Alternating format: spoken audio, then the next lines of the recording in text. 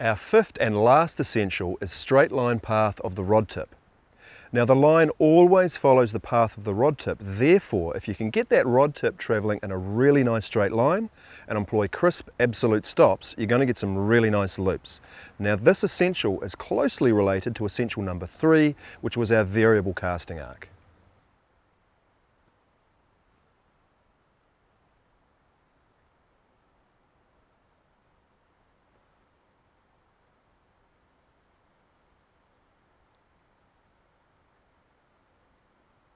In most cases, a tight loop is desirable, however not always, and that's actually what this film is all about.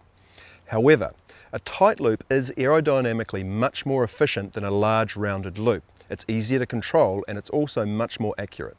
Large rounded loops are more difficult to control and are more air and wind resistant. Large rounded loops are created when we scribe a big convex arc with the rod tip.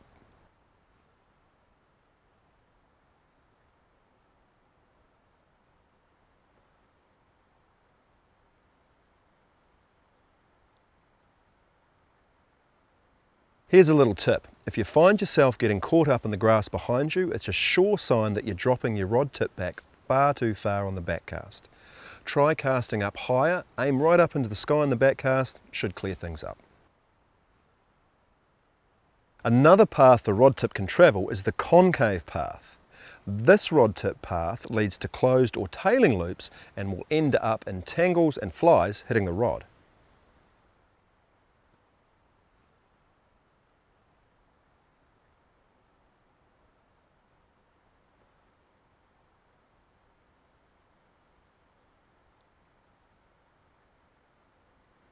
So here's a recap of our 5 essentials. Straight line path of the rod tip, casting stroke, short line, short stroke, long stroke, power application, smooth acceleration into a crisp stop, timing, short line, short pause, longer line, longer pause.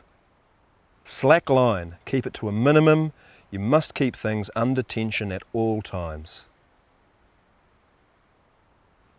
Right, that's the theory out of the way, and now that we know what governs loop shapes and how to make a really nice cast, we're going to see how many of those rules we can break.